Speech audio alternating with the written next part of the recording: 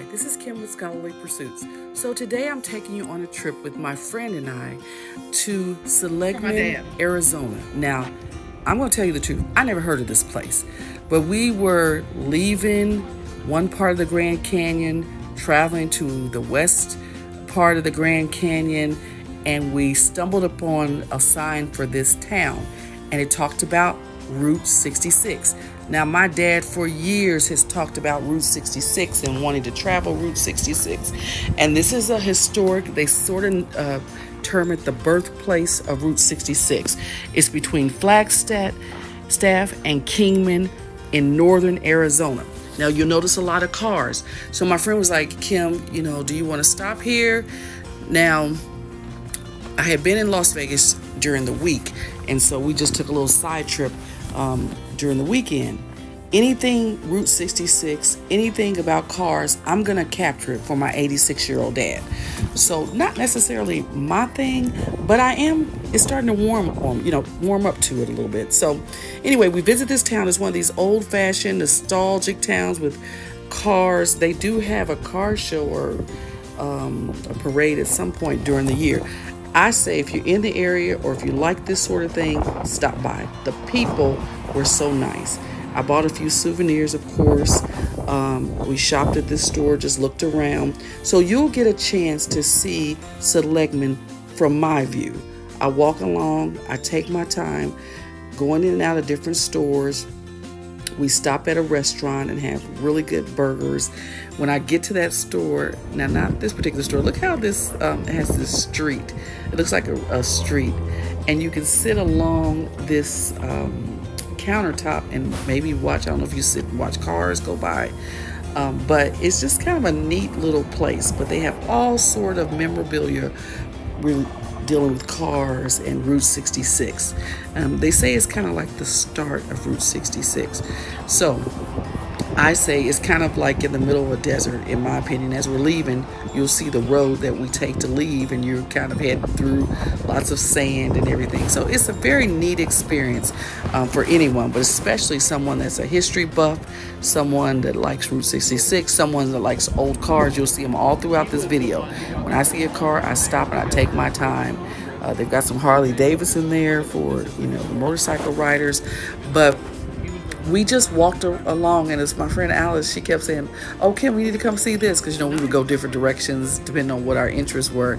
Oh, you need to come see this. So when we get to the one restaurant, I'm going to show you something that's so interesting. That I love interesting things. I love interesting places, and that's why I share those types of things with you guys. So I'm looking for a souvenir. I'm looking for a shirt for my dad. And, with these kinds of stores, they have everything, spoons, cups, just about anything you can imagine. But I was looking for a certain kind of t-shirt for my dad. So we kind of wandered in and out of the stores just to see what we could see. Now, when we get to the restaurant, I want you to notice on the outside of the restaurant, as you'll be walking around Seligman, Arizona, this one restaurant has 2 door handles. And when you come out, you're kind of confused. You're like, well, now, wait, why is there 2 door handles? But sometimes people describe this place as quirky. And I would say, yes, it is quirky. You'll see some of everything is from the past. Behind the restaurant, when we get to the restaurant, there's another area back there. And I took a lot of video back there. There's cars and just some of everything. It's kind of like people just kind of collect things and just add it to, their collection. But lots of Route 66, and if you're a Route 66 buff, I say you got to get here. It's just a short drive from Las Vegas, so you can fly into Las Vegas or one of the other surrounding cities and just drive there. But it's just a lot to see and do. Visually, it's just very stimulating. Everywhere you look, you just find things of interest. Look at this motorcycle against the pole. I mean, why? That's one of the questions I always ask. Is this art? Why would somebody put a motorcycle up against the pole? But it's interesting. I don't see that in Columbus, Ohio, where I'm from. So you see things that you wouldn't normally see. When I did go to the restaurant that I'll show you a little later. Now, look at all these. I think this is stickers on this van. And yeah, it's stickers. And it kind of reminded me of the 60s or something like that. Somebody just thought it was a good idea to put stickers on a van. I don't know why, but it made for good photography. Now, The other thing that happened at the restaurant is the lady, when I ordered my meal, I got hamburger and fries. She all of a sudden she popped out this little, I don't know if it was a snapper thing or some kind of thing that kind of made a noise or something, and I kind of jumped. So they do things to make you laugh and smile. In addition, it had the 2 door handles. Just like I say, quirky, but so much fun. So we enjoyed our stay in Seligman. We spent about an hour there just walking around. This is like a little park in the downtown area that has that little gazebo. And I just think that if you get a chance, this is something that you have to see. The food, this is the restaurant that I was talking about. The food was so good, and it wasn't expensive at all. So I do take a picture of those door handles because I didn't notice it at first. But then when I went back, I'm like, why are there 2 door handles? And how do you know which door handle to pull? But I must have figured it out because I didn't even think about it when I walked into the building. But look at that. There's a door handle on the left and there's a door handle on the right. But the one that says pull is where well, they both say pull. I don't know. I was able to get into the building, and I think they're known for their malts and shakes as well. I'm not a malt shake person, but I think they're, have some sort of record for the best shake or best malt, or I don't know how those things are decided. But so if you're in Seligman, I'd say stop here. Definitely get a burger if you like burgers and fries. Everything was so fresh. You'll see my burger and the fries. They have like kind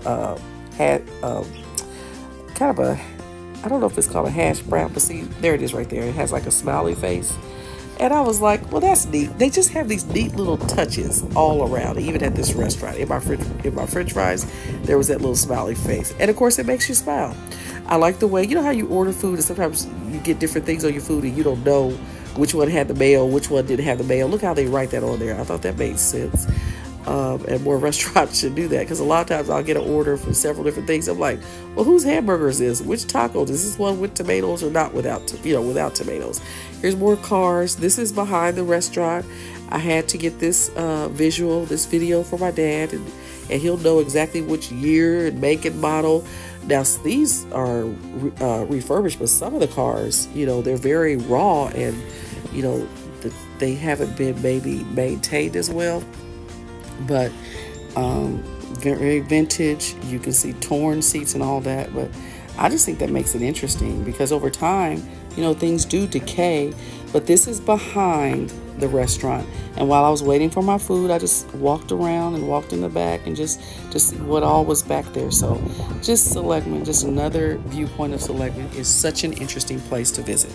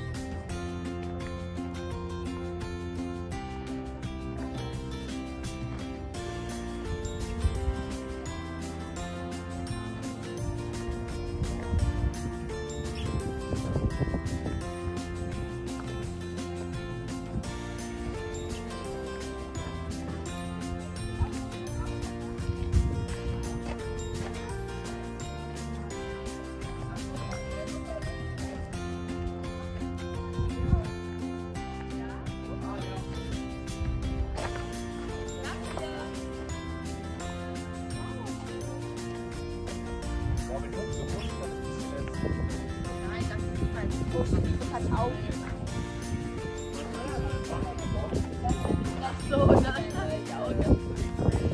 ja, okay.